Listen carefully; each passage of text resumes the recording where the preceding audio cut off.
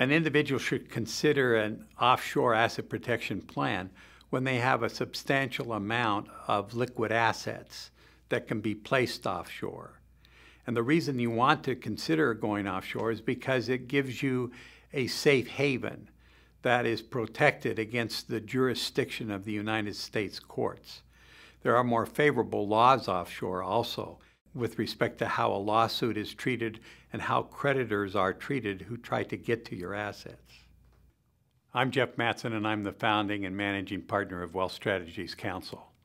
We help people preserve, protect, and transfer their legacy to the next generation in the most cost-saving and efficient manner possible.